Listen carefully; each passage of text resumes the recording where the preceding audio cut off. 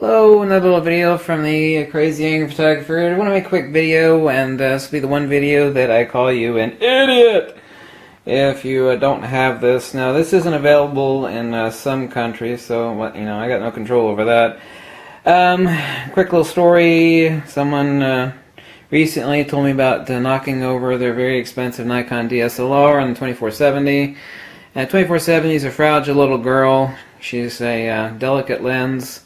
The lens is $2,000. It's FUBAR'd. The camera is FUBAR'd. So all in about half a second, $5,000 gone out the window. I've seen so much broken gear over the years. Now people worry about buying gray market cameras. You shouldn't. It's exactly the same as USA stuff. And Nikon warns you, well, you can't get service.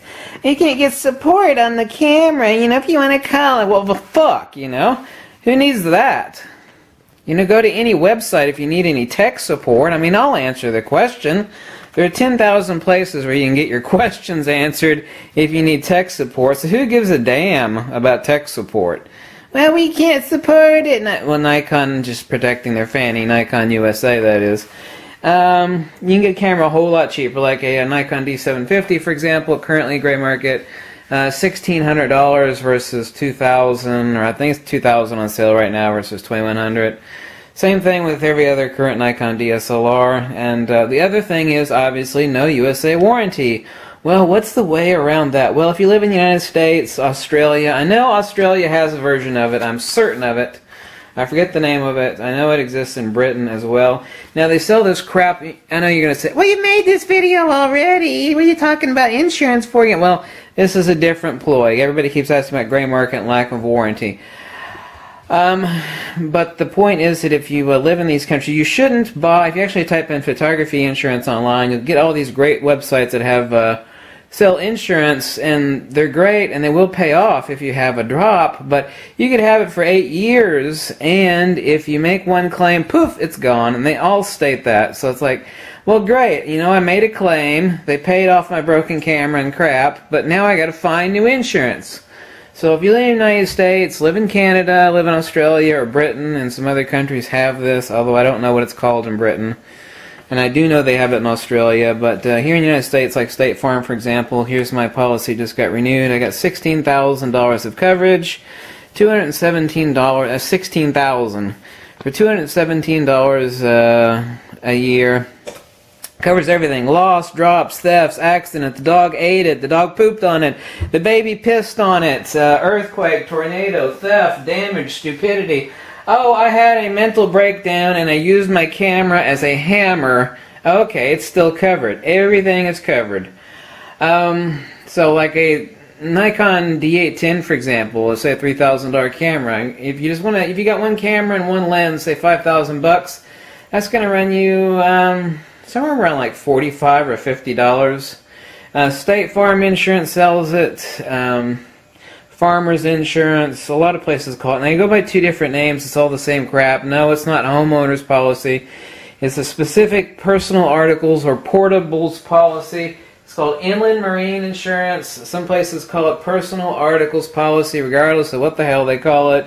It's all the same crap. Zero deductible, covers every form of stupidity known to man. So if you buy a gray market camera, who gives a crap about tech support? You really want to call up Nikon and talk to somebody there that doesn't even know what they're talking about?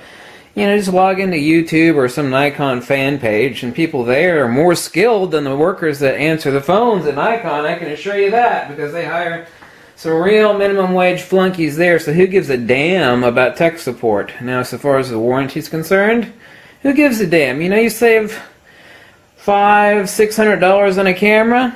Buy this stuff. 1 year of coverage on an expensive camera, the camera only, is $30. So say 5 years of coverage. That's $150 for 5 years of coverage. And Nikon's warranty does not cover loss, drops, thefts, accidents, the dog pissed on it, the dog shit on it, my wife threw it at my head, earthquake, aliens abducted it. It doesn't cover any of that stuff. And that's, especially I used to do tech support for Apple, and people would buy the stupid expensive Apple Apple Care service. Like, oh, God, this can protect your Apple. No, it doesn't protect your Apple. I mean, it protect manufacturing defects.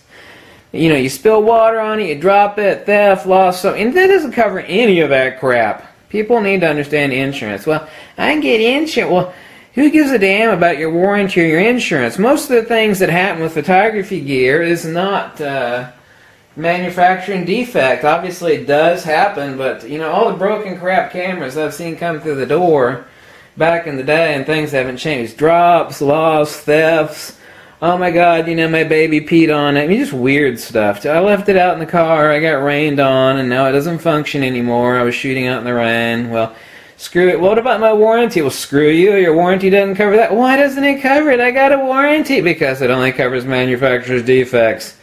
Same thing with laptops and all technical electronics, okay? So get this stuff. I've been using it for 20 years. All these tightwad millionaires that I know, they've been preaching this stuff to me. They told me about it, you know, decades ago. It's like, this is the best thing since sliced bread. Zero deductible, too, you know?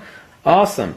So, if you live in the United States, Canada, Australia, or Britain, and some few other countries have this, you know, get this insurance. That way you can buy a really cheap gray market camera. Not that this is one. And, you know, who needs tech support? So, you're covered. Oh, by the way, I got my camera sitting on that super awesome coffee. When the mail woman delivered it to me, she goes, "Oh, there must be coffee in there. It smells so good." Now I need to go brew some because I haven't slept in days. I'm working really hard on the website. I'm kicking my ass on every aspect of it, so, you know, things might go slow here the next few days, but I guarantee you, I mean, and behind the scenes, I'm uploading a lot of content. I'm uploading all my videos. I'm uploading tons of stuff, and content will roll fast, so remember, it's your website too, and whatever you want to write as far as a web page, I'll throw it up there, just as long as it's not insane and crazy. You could have your own folder with your own stuff in there, so I hope you all like that. Anyway, thanks for watching. If you like this video, and drop me a buck or two, or tell me to go screw myself, but don't forget the website, and gonna have a free tripod giveaway either here on YouTube and have a contest. I've found two other. I don't want to talk about the contest right now, but